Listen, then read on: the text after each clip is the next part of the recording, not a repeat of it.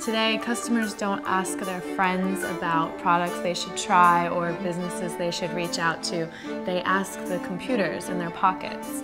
And at the top of those searches are Google Ads.